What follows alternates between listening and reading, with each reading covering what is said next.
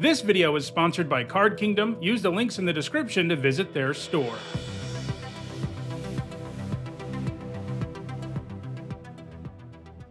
Hi everyone, I'm Nitsa Hone, and it's Saturday. That means it's time for Nitsa Notes, my weekly vlog series about limited Magic. We're talking about Modern Horizons 3 today, because next Friday, or this coming Friday rather, my set review for the new set will begin. We'll have the full card gallery on the 31st at the latest.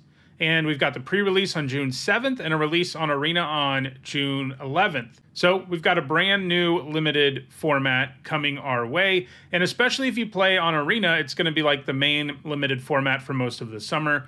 In paper, you're less likely to see it because these sets tend to be more expensive than normal ones.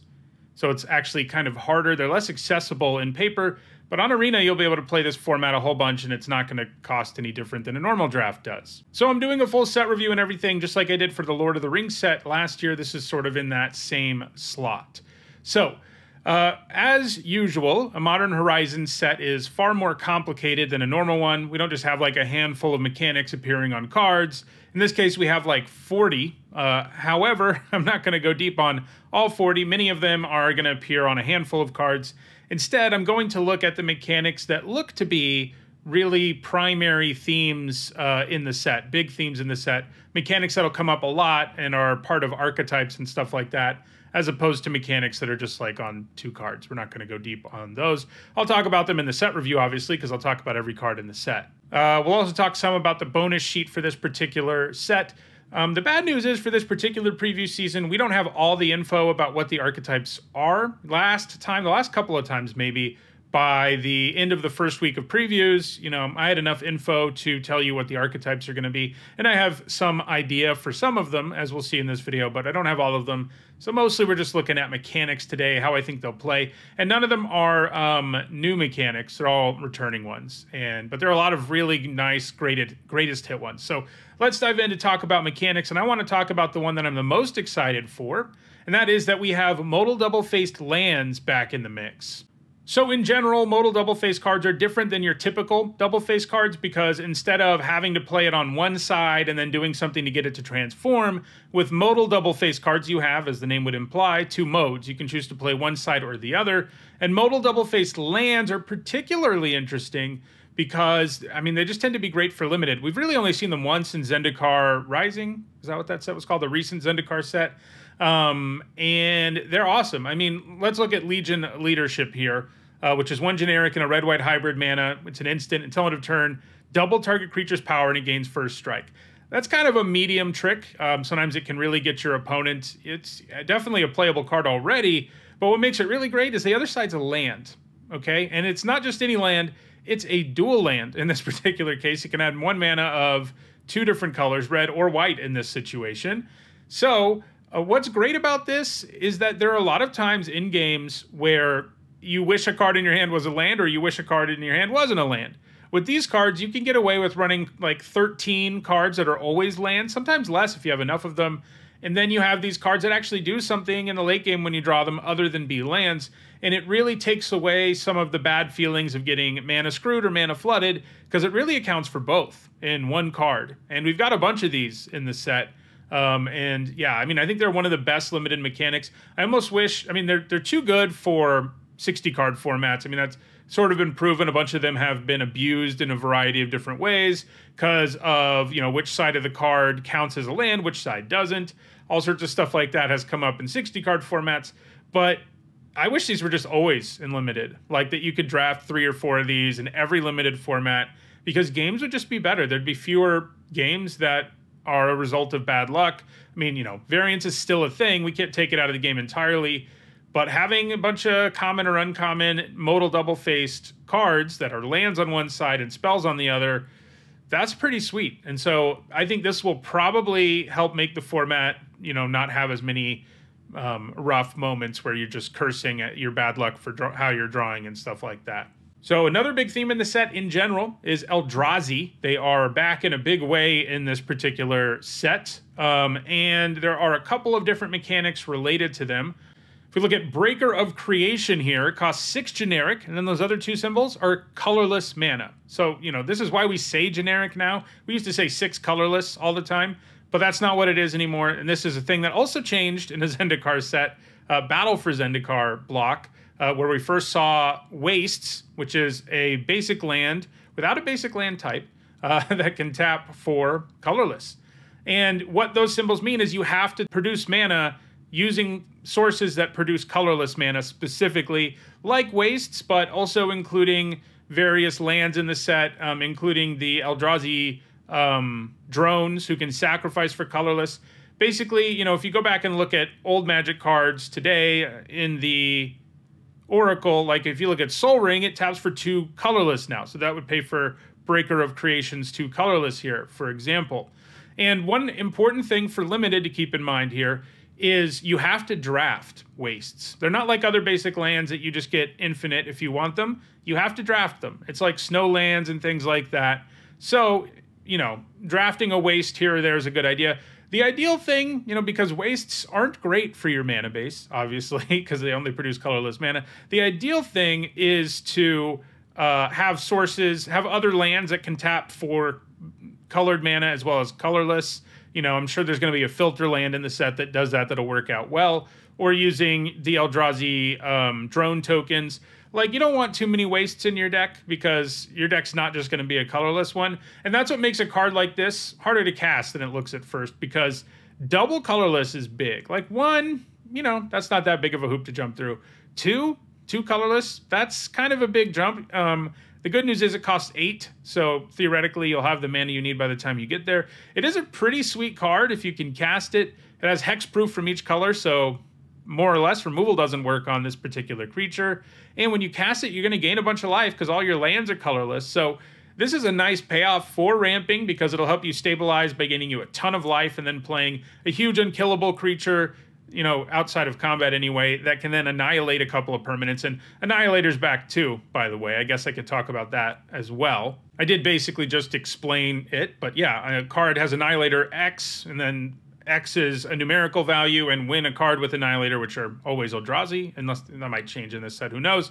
But they tend to be Eldrazi, and your opponent has to sack a number of permanents equal to that, which in this case is 2.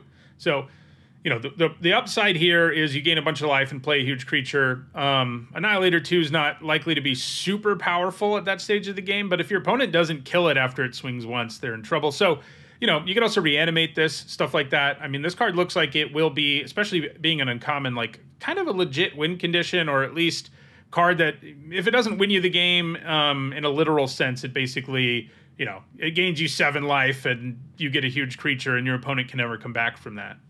All right, so next let's look at Devoid, another Eldrazi mechanic. Our example here is Writhing Chrysalis, and this card also gives me an opportunity to talk about one cool thing they did in this set, and they do it a lot in these sort of not typical release sets, these supplemental sets, and that is that there are signpost commons in this set along with uncommons, so synergy is probably going to be pretty big in this set. And Writhing Chrysalis tells us, more or less, that red-green is an Eldrazi ramp deck. So if you're going to play that big 8-4 we just looked at, this might be the best deck for it. And, you know, the thing about Writhing Chrysalis, though, that I want to talk about mechanically is that it has Devoid. So this is something that originally we saw in Battle for Zendikar block, and it means that even though this card costs colored mana, it's colorless. So it helps you pay off all the colorless things you can play, including, you know, that 8-4. It'll be able to gain you life from that. And there's a bunch of other colorless payoffs in the set, too, because Eldrazi are such a big factor. And Writhing Chrysalis overall looks like a really, like, this could be a signpost uncommon in a particular set, and it would be great. At common, getting a 4-mana 2-3 that makes 2. I actually thought it only made 1 for a second. It actually makes 2 0/1 Eldrazi spawn tokens, that's really insane. And then you can sack them for mana. And then when you sack other Eldrazi, it gets counters. Like, this card is crazy push for a common. I mean, the worst case scenario is that you basically turn it into a 4-mana 4/5, right? So, because you can just sack the tokens right away. But yeah, so this will help you ramp into big Eldrazi. It'll give you colorless mana sources, and then it's a payoff for sacking those scions or drones. They're spawns, actually. I said drones earlier. Spawns, Eldrazi spawn tokens. So yeah, Devoid matters because colorless matters in this set more than it does in basically any set.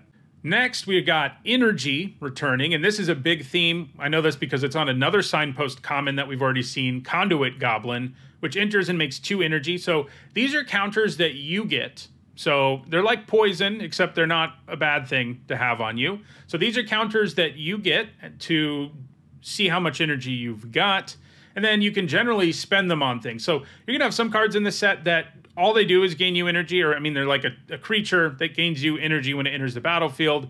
And that has some real value in a set where I think there are several energy-based archetypes. I think blue-red, for example, is going to be an energy deck too. It's less clear about the others as of when I'm recording this, but I think there's going to be at least 3 energy archetypes in the set.